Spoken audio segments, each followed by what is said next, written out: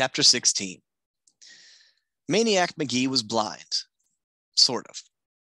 Oh, he could see objects all right. He could see a flying football or a John McNabb fastball better than anybody. He could see Mars Bar's foot sticking out, trying to trip him as he circled the bases for a home run. He could see Mars Bar's charging from behind to tackle him, even when he didn't have the football. He could see Mars Bar's bike veering for a nearby puddle to splash water on him.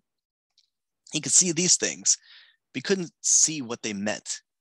He couldn't see that Mars Bar disliked him, maybe even hated him. When you think about it, it's amazing all the stuff he didn't see, such as big kids don't like little kids showing them up.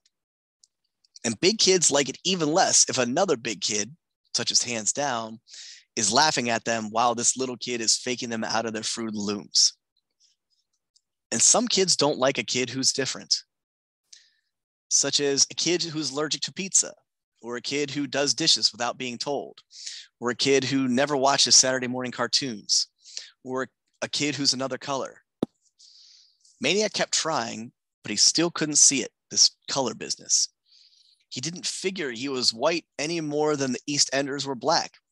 He looked at himself over pretty hard and came up with at least 7 different shades of and colors right on his own skin, not one of them being what he would call white, except for his eyeballs, which weren't any whiter than the eyeballs of the kids on the East End, which was all a big relief to Maniac, finding out he wasn't really white, because the way he figured, white was about the most boring color of all.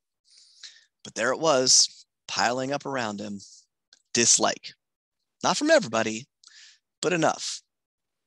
And Maniac couldn't see it. And then, all of a sudden, he could.